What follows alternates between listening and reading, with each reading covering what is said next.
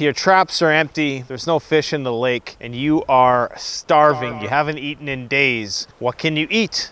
Well, you can eat part of this tree.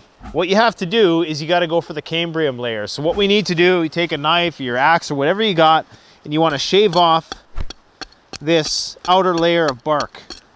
You don't want to cut too far into there, or else you'll cut off all that good tree jerky. See, this is what we want. This is edible stuff right here. So this is the layer of the tree that is transporting all the nutrients from the roots up to the shoots.